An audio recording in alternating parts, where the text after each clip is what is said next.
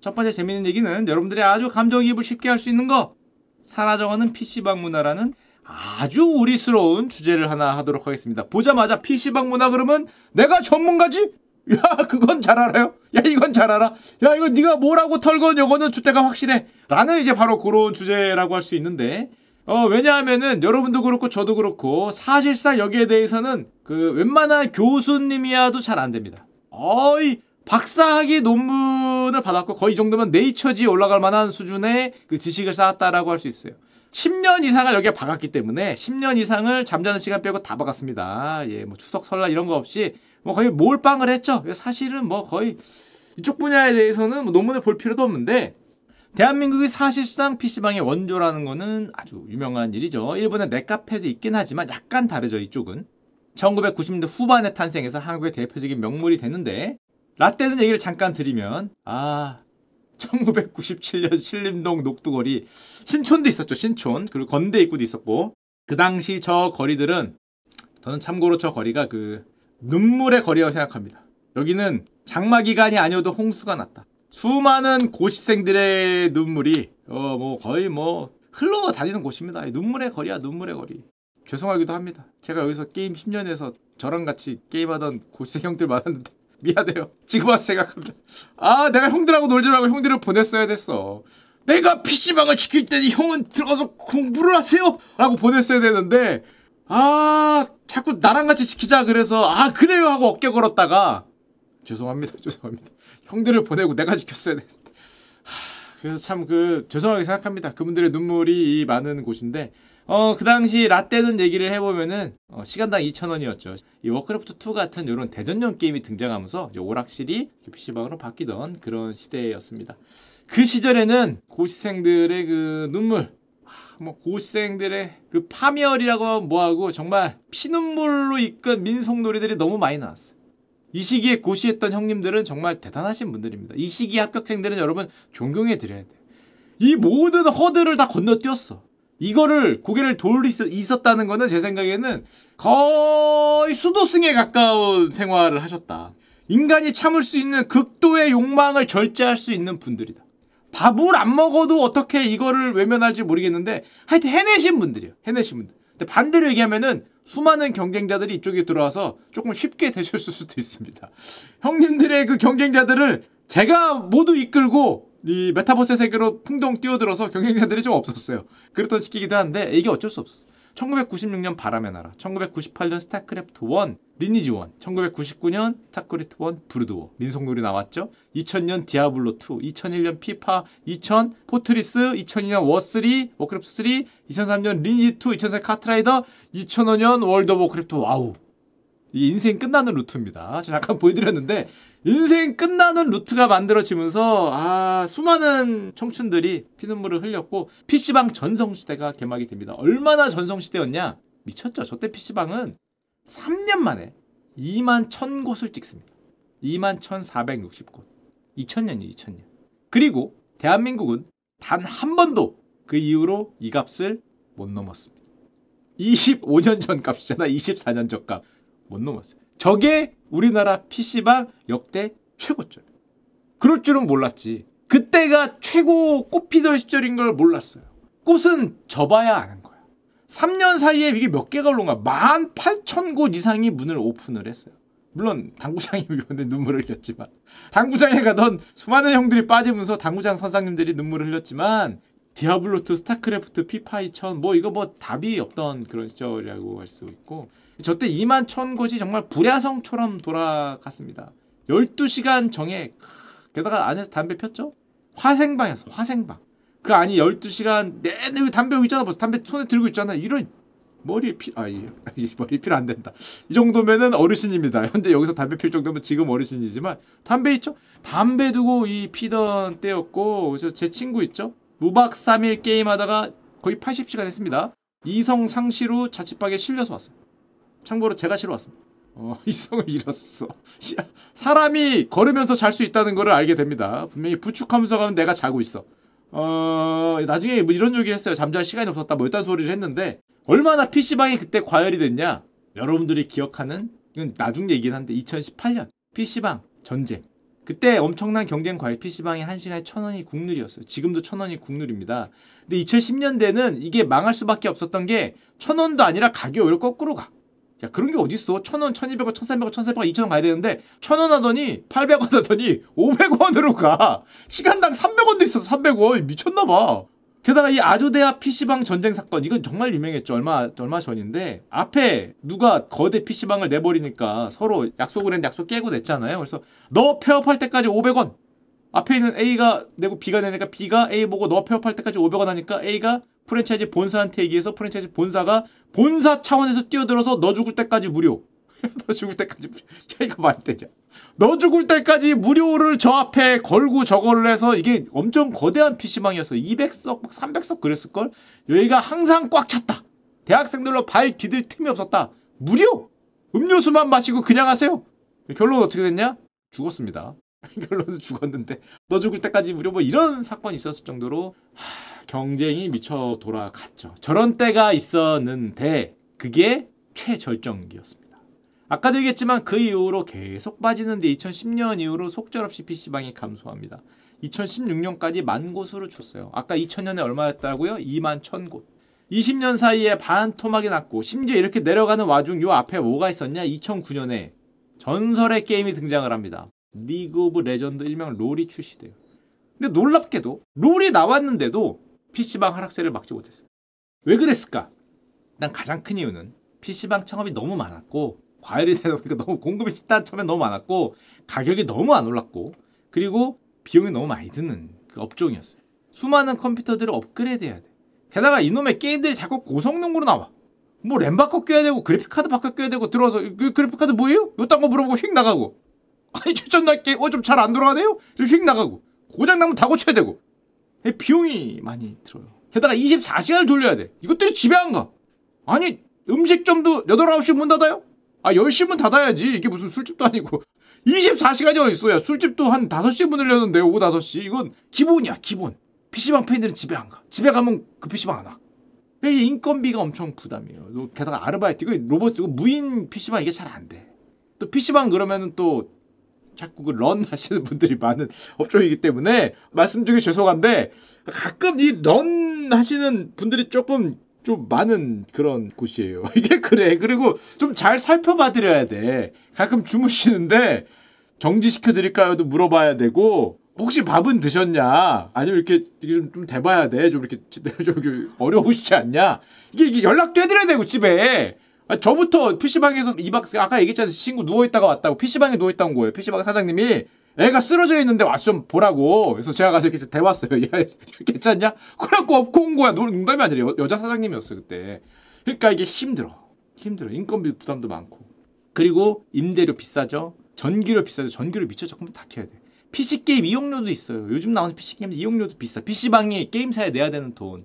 그런데 25년째 PC방 요금이 1,000원이 국룰이야. 많이 올라야 1,500원이에요. 이게 장사가 안 될 수밖에 없어요. 그리고 아까 전에 그 많은 고시생들을 나락으로 빠뜨린 게임들을 쫙 보여드렸는데 2010년대에는 게임이 워낙에 많이 출시되다 보니까 히트작은 많았는데 그 정도는 메가히트 작이 굉장히 줍니다. 오직 리그 오브 레전드. 왜냐? 이게 어떻게 할 수 있냐? 2013년에 신문기사를 보면 이런 얘기가 나와요. 리그 오브 레전드 PC방 점유율이 무려 40%다. 하면서 PC방 사장님들이 나와서 인터뷰를 너무 힘들다. 스타원 독재 시대에도 이렇게 비중이 높지 않았다. 롤 아니면 하는 사람들이 없다. 손님이 없다. 근데 2024년 지금도 리그 오브 레전드 점유율이 40%입니다. 이건 뭐 10년, 15년간을 독재를 했어. 독재를 했기 때문에 이 마스터피스들이 많아야 되는데 대작들이 굉장히 적었다고 할 수 있고 또 이것도 있죠. 저는 다행이라고 생각하는데 담배를 안 피기 때문에 2013년에 PC방 전면금연이 됩니다. 근데 11년 전이잖아요. 그때까지는 아직 이 담배 피는 끼겸 문화가 대학가에 굉장히 많았어요. 식후 뭐 이거라고 해서 다 모이고 대학가에서 점심 먹으면 전부 모여서 이거 하던 시절이기 때문에 PC방은 전면 금연 타격이 상당히 크게 받은 업종으로 얘기가 됩니다. 자, 이거 근데 다 아는 내용이란 말이에요. 이래서 PC방의 시대가 흘러가고 PC방이 어려움을 겪었다까지가 오늘 주제냐? 아니죠. 하나 더 있죠. 그게 끝이 아니었습니다. 여기가 역대 최고점이에요. 2000년대. 아까 얘기 드렸듯이 쫙 그 미쳤던 시기. 그 다음부터 조금 횡보하더니 지금까지 얘기 드린 건 1차 웨이브로 쭉 내려간 겁니다. 그러다간 또 횡보했어요. 이게 이 정도는 공급 과잉으로 봤어. 그래도 공급 과잉이니까 공급이 좀 줄고 이 정도 한 10,000곳 정도에서 우리나라는 PC방 유지되겠구나라고 생각을 했어요. 20,000원 오바였다 그래. 뭐 이런저런 이유로. 그러면 이제 10,000곳 정도에서 유지가 되겠구나라고 생각을 했는데 그게 깨지고 있습니다. 2020년 이후에 2차 PC방 감소 웨이브, 제가 적은 거예요. 웨이브가 시작이 되는데 대단히 어렵게 가고 있다. 얼마나 어렵게 가고 있냐? 2024년 현재 전국 PC방 수가 7,584개입니다. 2000년 전성기 시절에 3분의 1이 됐어요. 얼마 전까지 10,000곳이었는데 2019년, 2020년까지 10,000곳이었어요. 지금 7,584곳. 거의 25%가 4분의 1이 요 3, 4년 사이에 날아갔습니다. 물론 가장 큰 원인은 당연히 코로나로 인한 비대면 여파가 너무 컸죠. 2019년에 10,000곳이었는데 2020년에도 10,000곳이었어요. 2024년 4월 딱 되니까 7,500개가 됐어. 코로나 딱 끝나니까 4분의 1이 날아갔습니다. 비대면인데 PC방이 올 수가 없잖아요. 그 어려움으로 4분의 1이 날아갔는데 그러면 사실 이제 코로나 끝났으니까 다시 10,000곳으로 올라가야 되잖아요. 줄었다가 새로운 곳이 생기면서 아픔이 회복이 돼야 되는데 제가 보기 힘듭니다. 제가 보기 힘들어요. 이게 왜냐하면 아까 말씀드렸던 그런 거 기본 비용들 요즘에 고물가 시대죠. 인건비 특히 PC방은 인건비에 민감합니다. 최저임금 이런 인건비에 굉장히 민감해요. 왜냐? 24시간 돌려. 전기세 특히 PC방은 전기세에 민감합니다. 가슴 아픈 소리인데 전기세 민감해. 이거 다 전기야. 임대료 요즘 많이 PC방은 임대료에도 민감합니다. 고성능 PC 가격 그 코인 하는 애들이 자꾸 그거 돌려갖고 그래픽카드 올라가고 그것도 민감해요. PC게임 이용료 요즘에는 한두 게임 넣으면 안 돼. 얘는 A게임하고 옛날에는 비슷한 게임이라도 했지 얘는 A게임, B게임, C게임, D게임 다 다른 거예요. 이용료 다 올라갔어. PC방 업주들 입장에서는 이거는 뭐 굉장히 어려운 건데 그러면 PC방 이용 요금이라도 올려야 되는데 놀랍게도 1997년에 제가 PC방 갔을 때 1시간에 2,000원이었거든요. 2022년에 1,156원이야. 제가 대학교를 그때 2,000원이었어요. 그리고 제가 대학교 3, 4학년 때부터 1,000원이었는데 진짜 국룰 그 자체야. 국룰 그 자체. 중간값이 1,200원은 뭡니까? 그냥 뭐 이게 어려움을 겪을 수밖에 없다. 그래서 여러분들 너무 잘 아시지만 요즘 PC방 가면 이렇게 돼 있죠. 먹으러 가죠. 요즘 PC방은 요식업입니다. 요식업. 다 아시겠지만 옛날과는 다르게 휘황찬란한 무슨 덮밥도 나와요. 요리점인 줄 알았어. 진짜 가니까 무슨 덮밥이 있어. 시켜보니까 PC방 알바분들이 밥하고 계시던데. 밥 뒤에서 이렇게 하시는데 물론 뭐 대표 갖고 주는 거긴 한데 야 뭐 이런 상황이고 요식업을 왜 다들 겸하고 있냐. 요식업을 다 겸하고 있는 게 아니라 그러지 못한 PC방은 다 죽어서 그렇습니다. 2019년 코로나 딱 터진 다음에 요식업을 하지 못하는 PC방은 다 죽었어. 이 48%에서 지금 77%가 됐어요. 복합유통이라고 표현이 되죠. 그러면 이런 요인이면 가격 오르고 PC방 사용료 오르고 그리고 코로나 딱 끝났으니까 돌아오지 않겠냐. PC방 숫자가 회복되지 않겠냐. 못하는 결정적인 이유가 있습니다. 왜 못할까? PC방을 방문하는 사람들 중에서 10대 방문 비율이 크게 줄고 있습니다. 놀랍게도 30대, 40대의 비중이 증가했어요. 비중이 증가했다는 말은 10대 방문이 줄었기 때문에 상대적 비중이 올라간 겁니다. 아, 이거 얘기하는 거구나 형. 학령 인구 감소. 아, 이건 당연하고. 이제는 지겹기 때문에 학령 인구가 그러니까 10대가 적어서 그렇다는 거죠? 그건 너무 당연하고 이것도 당연히 큰 이유인데 기본적으로 10대가 PC게임을 안 해요. 쏙 들어왔어. 이게 가장 근본적인 문제. 앞으로 이 모든 어려움을 극복하고 PC방 전성기가 오려면은 딴 것들은 다 회복이 되는데 이거는 지금 회복이 안 돼. 10대와 30대 PC게임 이용률이 같습니다. 20대가 제일 높아. 아, 10대는 공부하느라 그렇고 대학생 오니까 많이 하는 거 아니냐. 그럴 수도 있죠. 근데 2016년부터 보면 10대들이 PC게임을 이용한다라고 얘기하는 거는 보통 60%에서 70%대가 보통 나왔습니다. 2010년대 때 우리가 쭉 보는. 근데 코로나 딱 터지고 본격적으로 내려가기 시작하는데 2022년에는 47%가 떴어요. PC게임을 잘 안 해요. 요즘 10대들은. 아, 이거 그 여성분들이 그 안에서 그런 거 아닙니까?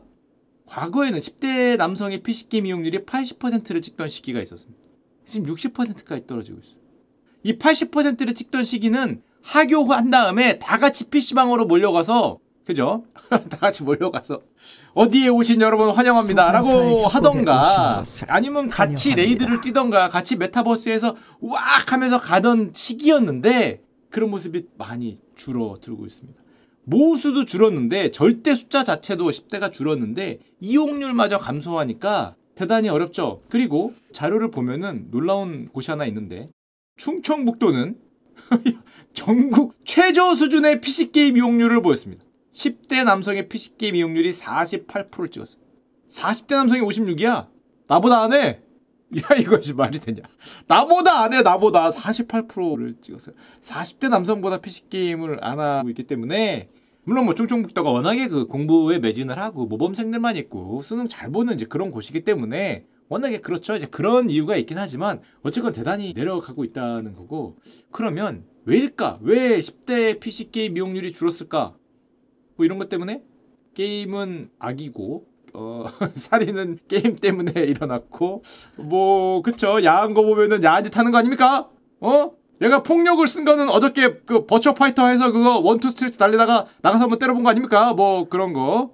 아니면은 그 한창 게임 중인데 한번 꺼보겠습니다. 애들이 승질을 내는지 안 내는지. 뭐 승질을 내네. 역시 게임하는 놈들이니까 승질을 못했구만. 이라고 뭐 이런 많은 것들, 뭐 그런 것들 때문인가.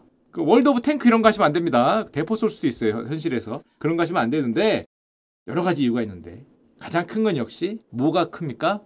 모바일 게임의 충격이 10대 애들한테는 굉장히 크게 다가왔습니다. 자료만 보자면 PC게임보다 모바일 게임을 하는 비중이 대단히 높아지고 있어요. 물론 뭐 40대도 마찬가지인데 40대 모바일 게임을 왜 이렇게 높냐? 이유가 있습니다. 40대 되면 PC게임을 할 여유가 잘 없어요. 그리고 집중력이 안 돼. 모바일 게임은 자동 사냥에 오토가 있거든. 눌러놓으면 자동 사냥을 해. 그래서 논 다음에 내 할 일 하면 돼. 그리고 어이구 우리 슈카 많이 컸구나. 야 그거 뭐 주웠어. 그래 레벨도 많이 올랐네. 현질 좀 해볼까. 띡띡띡띡띡 딸깍 한 다음에 또 나하고 어이구 이렇게 보면 되는데, PC게임은 안 그런 게 많아. 뭘 그렇게 해야 되고 숙제라는 것도 있고 이게 어려워. 이게 어렵기 때문에 40대는 이해를 해야 돼요.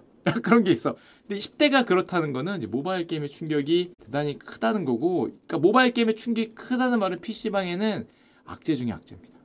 친구들과 우르르 PC방 가서 이렇게 놀아야 되는데 다 어떻게 하고 있다는 거죠? 이게 커요. 이게 커요. PC방이 잘 안 돼.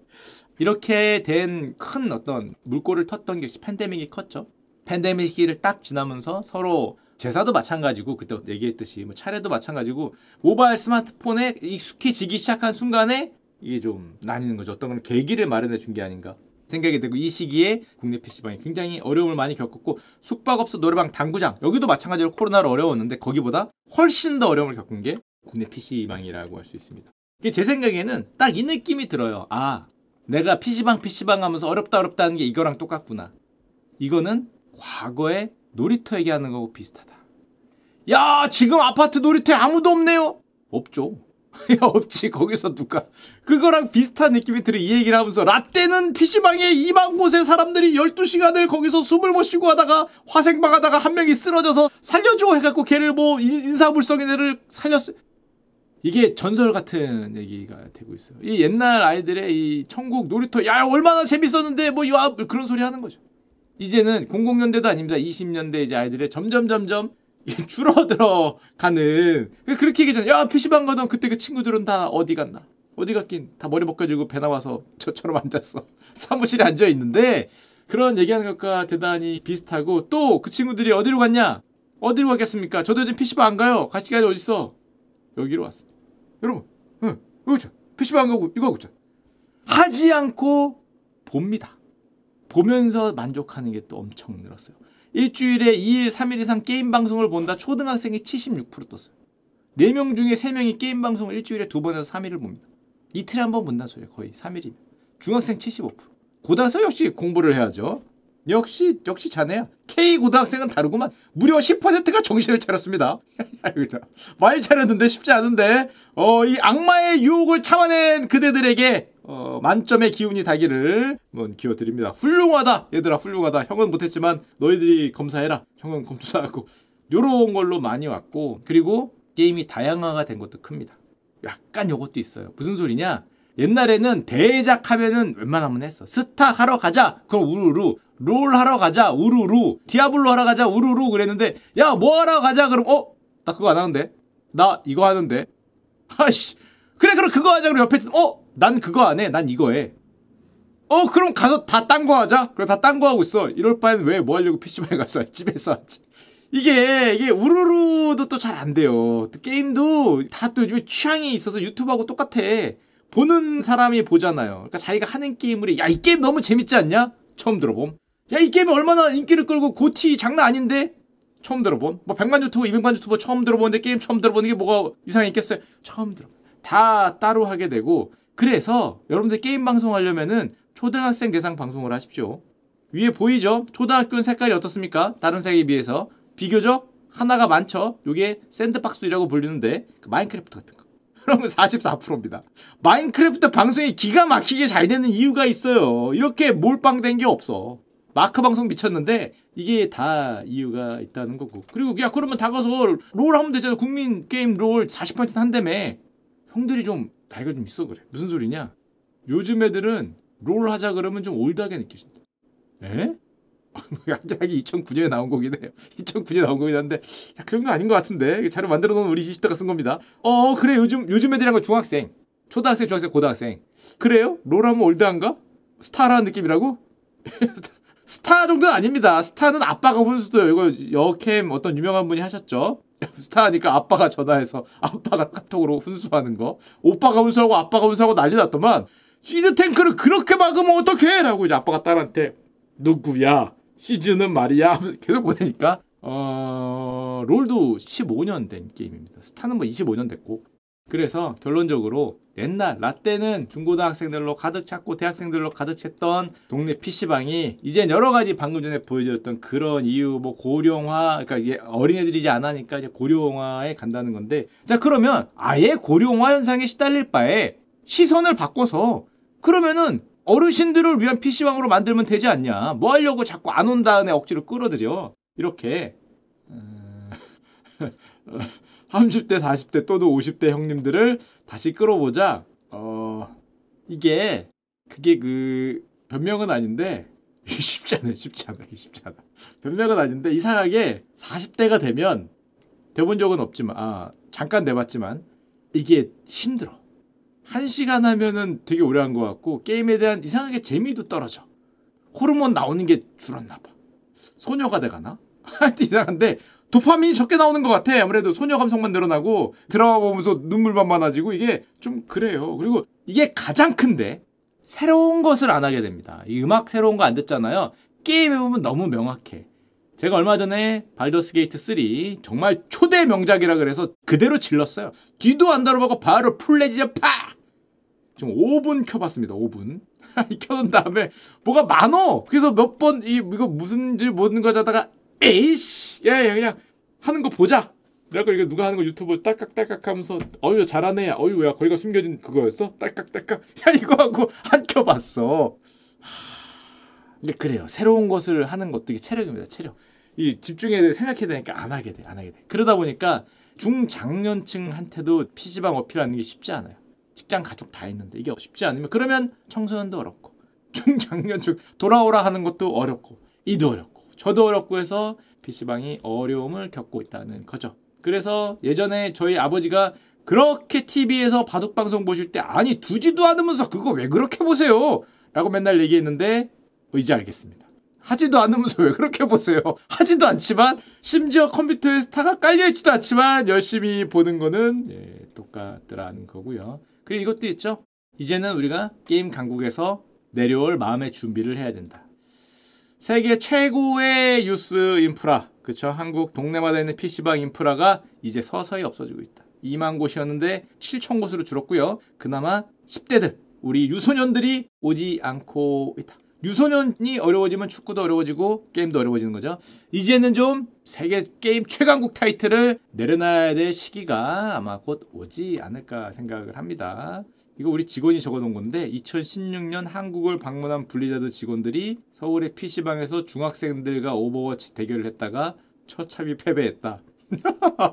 안 되지. 못 이겨. 블리자드 직원이면은 최소 20대, 30대 내 못 이겨. 이거 애들 10대 못 이겨요. 어떻게 이겨? 이거 진짜 못 이겨. 이 순발력이 달라. 고등학생은 말할 필요도 없고 중학생 잘하는 애들 절대 못 이깁니다. 절대.